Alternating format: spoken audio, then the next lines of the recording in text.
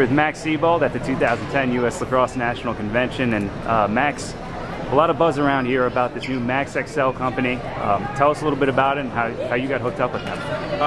It's a pretty cool little training tool.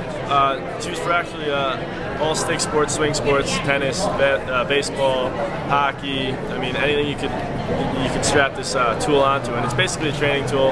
Very functional. You throw it onto a stick and train with it instead of heading out to the weight room and doing wrist curls and stuff like that. Strengthen the fingers, the grip, the forearm. It's a pretty cool tool that you could use when you're practicing on the field, whether it be for face-off guys, for shooters, for defensemen, goalies, anything. I mean, the game of lacrosse, a lot of it depends, on that strength and ability to control that stick. So that is a pretty cool training tool that I think is pretty effective, especially at the youth level. It's pretty unique how I got involved with it. Actually, right after the fastest shot competition during the All-Star game, the man who came up with the product and he contacted me online and through Facebook actually, and started my interest in it and told me about the product and said he would really like to help me beat Rabel next year in the fastest shot contest. So it's so right then on, I was like, all right, I think we can work something out here. It's going to be a great trip. I know we all have one goal, obviously, at the end of the day, to bring home that gold. And we're gonna head out there. I know, I'm excited to play with guys like Paul and Seibald and Zash. And, we got a very talented midfield, and I'm happy to be a part of it. It's an awesome opportunity.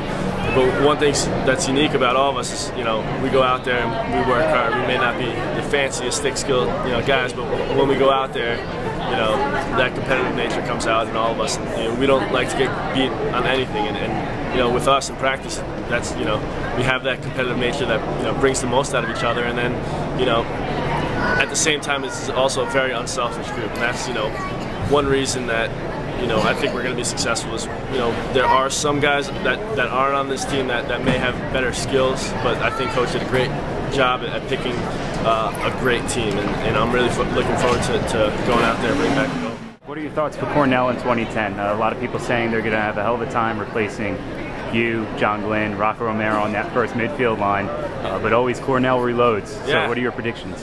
They have a system there, and it's not about talent.